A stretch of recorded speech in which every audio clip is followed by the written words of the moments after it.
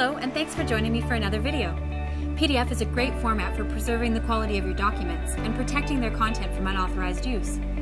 But if you don't have the right tool on hand, working with PDFs can quickly become a nightmare. Today, we'll be learning about a quick and simple way to modify PDFs.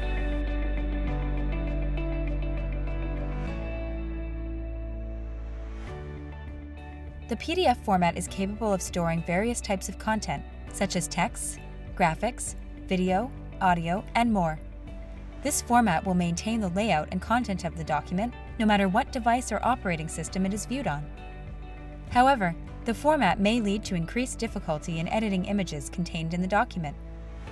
This tutorial will teach you how to insert new images into a PDF, rotate and resize images, and finally, remove any images you don't want. I'm going to add a new image to this section of my document. I'll select the Add Image icon under the Edit tab and choose my image from available formats such as JPEG, PNG, bitmap, and more. I can also right-click on my page and select Add Image from the menu.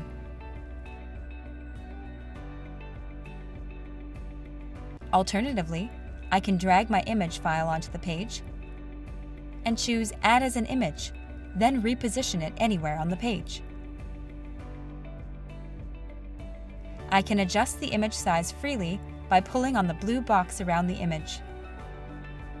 Or I can retain the image aspect ratio by holding down the Ctrl and Shift keys while I pull on the box. Holding the green dot at the top of my image lets me rotate the image to a specific degree. This PDF also contains some images that I don't want. To remove these images, I'll click the Edit icon found on the left side of the ribbon. Now I'll select one of the images and right-click. I can delete this single image, or choose Select All and hit the Delete key. PDFelement will revolutionize the way you edit images.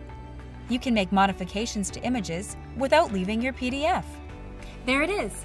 You've just learned something new with PDFelement. Make sure to save your PDF to apply the changes we made. Let me know what you thought of this video in the comment section below, and tell me what other tutorials you'd like to see.